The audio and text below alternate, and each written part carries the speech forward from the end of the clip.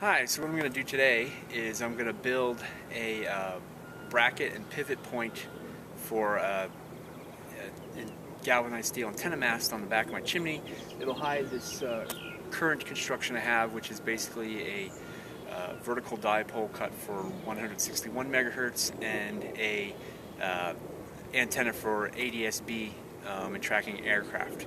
And right now they're both visible from the front and the back of the house, and they're kind of ugly looking, and I want to make it low visibility.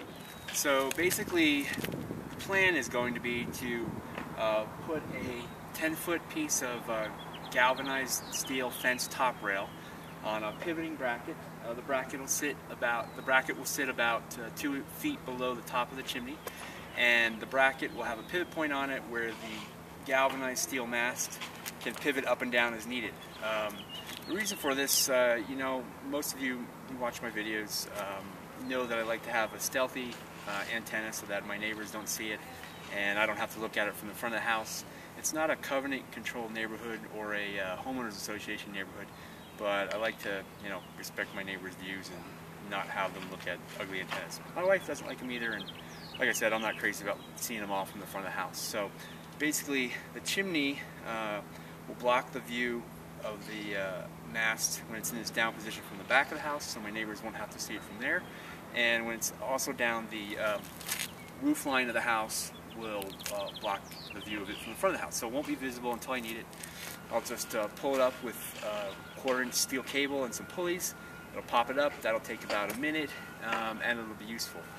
What's on there right now is just the 162 megahertz antenna as well as the ADSB antenna. I'll be able to put more antennas on it because it'll be a little bit sturdier mast than the thin PVC that I'm using right now.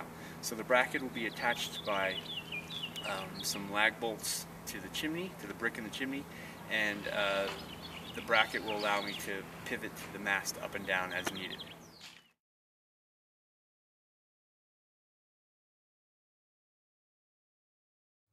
And so now I will drill the hole for the pivot point at the bottom of the mast.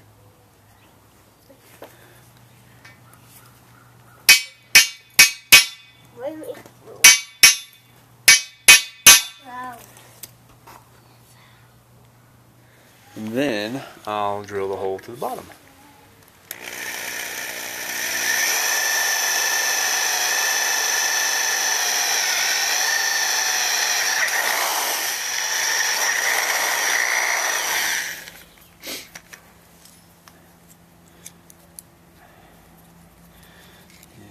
Check the bolt through, and that will be the pivot point for the tilt-over mast. And next, I'll drill the mounting bracket for the mast. So the mast will pivot on this.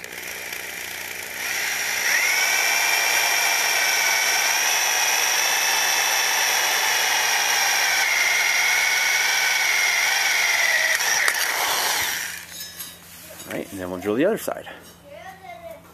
So now the bracket is drilled on both sides, and we'll test fit the mast in the bracket. You can kind of see this part of the bracket will go up against the chimney, and the mast will be in here and pivot right here. So let's put that in right there, and right here, all the way through. So this will be up against the chimney, and the mast will pivot on that. It'll be in this down position most of the time when you're not using it, so it won't be up and visible. But once it's up, it'll pivot up along this point right here and into the upright position with some... Alright, so to give you a better idea what I'm going to do, this is going to be the bracket. It's going to go down here about 2 feet below the top of the chimney. This is the back of the chimney. And this galvanized steel mast will sit in here and pivot up and down on it. Now up above here, I'll put a couple of pulleys to allow it to tilt the mast up and secure it. It'll secure it down below on the ground or on the side of the house, keeping it up while I'm using it. And then when I'm done, it'll allow me to lower it back down and be out of the way and have no visibility whatsoever. Okay, so I've marked where the bracket's going to go, and now I'm going to use a concrete bit to drill the holes in through the brick.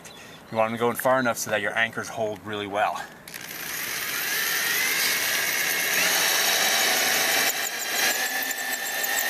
And then once that's all done, you can tap in your anchor just gently. You don't want to hurt too much. And there, it's ready to go. And you can move on to the next one.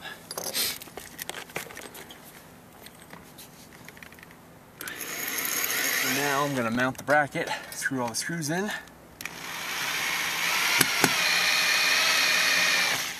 Set up a little bit. Don't like putting them all the way in here.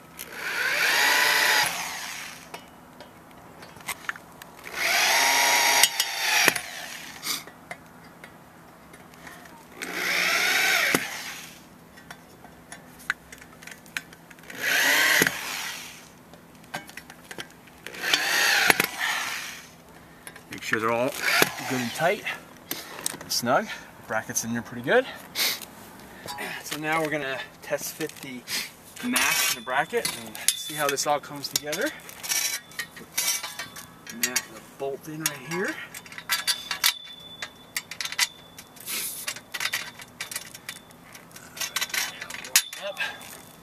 And we'll just put the bolts on real quick. We're not gonna tighten down. It doesn't really need to be tightened down because this is just a pivot point. But you will want to use a lock washer in the final assembly and tighten that down pretty good so that your washer, your pivot bolt doesn't disappear on you. Anyway, you can see it's in the laying position. It is with pulleys. Once this is finalized, this will go up and down on that. So here's kind of an idea of how it works. It's not fully completed yet. I got to adjust it. You definitely want to have some kind of a foot on the bottom of the support so that you don't damage your roof. You probably want actually a small flat piece of wood, or maybe even a extra scrap of shingle. But that right now that foot's way too tall, and these antennas are actually going to be lowered down on the mast a little bit so they don't stick out. There's it, but there's it in the deployed position. You can see the full length of the mast. The top of the chimney, the flat part of the top of the chimney, is 16 feet above the ground, and with the 8-foot extension to the bottom of the PVC is 24 feet. So that will definitely give some more height when the full antenna is deployed. Alright, so now what we're going to do is I'm going to connect the pulley mechanism that will allow the cable to slide and pull up the antenna mast. So I got a couple of these pulleys from the local hardware store. Put these this steel wire on it because it'll help keep the cable from popping out of the pulley area. So keep it in there. But basically the mechanism is going to work like this. I'll have a pulley here, probably close to the edge, pulley down here, and this other roller mechanism right here about the middle. We'll have the cable come up, over, go under the roller mechanism, over the other pulley, and then out toward where the mast will be pivoted up and down. On the end here, I put a little groove, just real quick and dirty, so that the cable will slide on it. This whole board will be using some construction adhesive. Will be attached to the top of the chimney, which is just covered with mortar.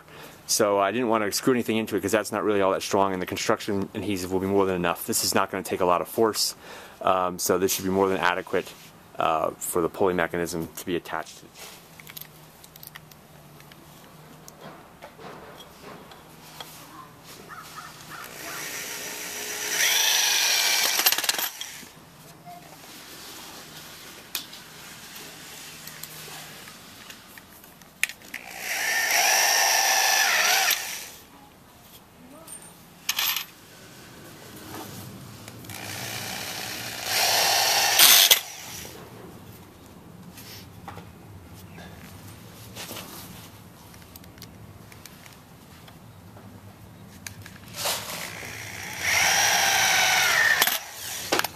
Now the pulley mechanism is fully assembled.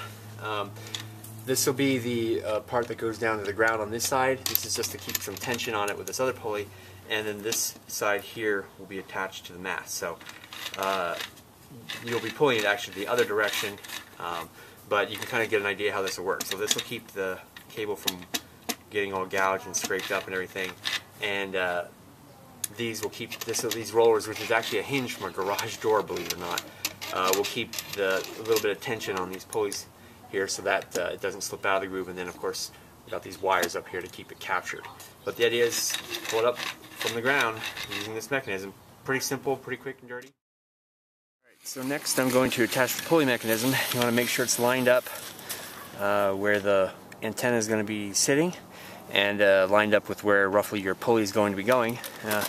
Squeeze out some construction adhesive. This surface is very uneven, so that's another reason that this stuff can be useful. Make sure you get a good bead, fill in any gaps that there may not be. You should put enough. You need a lot. And don't worry about that coax. That will get repositioned later on. Okay, so once you're caulked the crap out of it, you want to make sure this is still lined up with everything, properly positioned. A little bit extra there. Just move it back and forth to kind of get it set up. And make sure you have a little bit of overhang. Caulk gun that way. Alright, so this is going to take a few hours to set up. One of the last things I'm going to do in the mast construction is put one of these eye bolts through the mast so that the steel cable that goes over the pulleys will have an attachment point. They'll just drill straight through, put this bolt in, and call it done.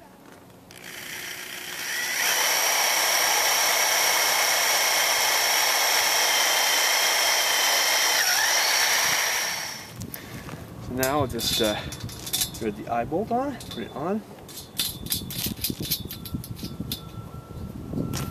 Down.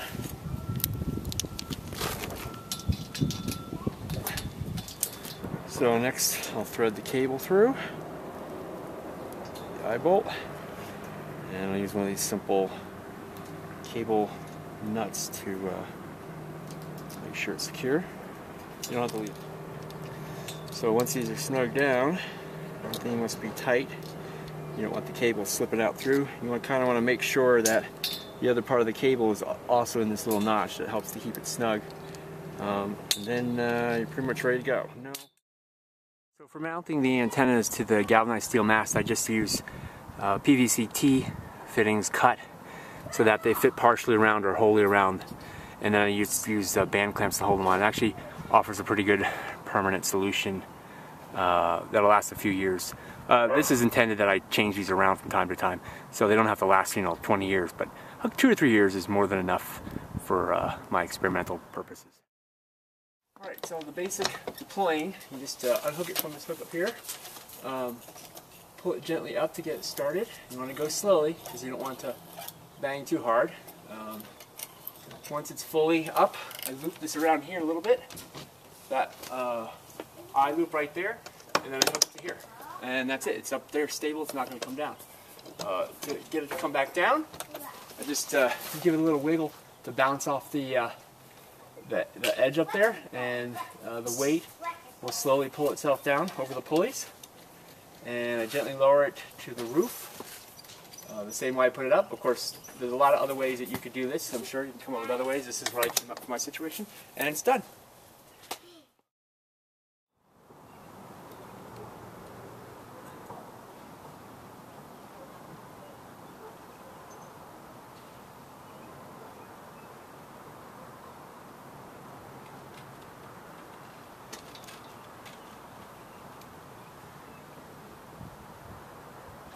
Alright, so as you can see, the basic idea is sound. The individual little mast slits that the antennas are on, I need to make them a little thicker, as I mentioned earlier. I still haven't done that yet, but I wanted to put something up there to get a basic idea of how it works. And you can see it fully functions. It's locked up down there on the bottom, but basically it works pretty well. And it gets them up about 25 feet from the top of the galvanized steel post.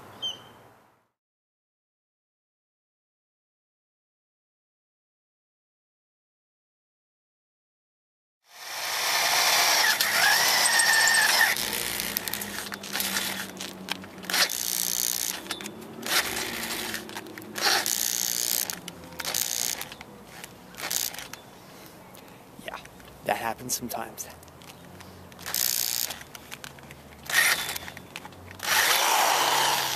Hate when that happens. Not fun. Fully functioning mast is up there.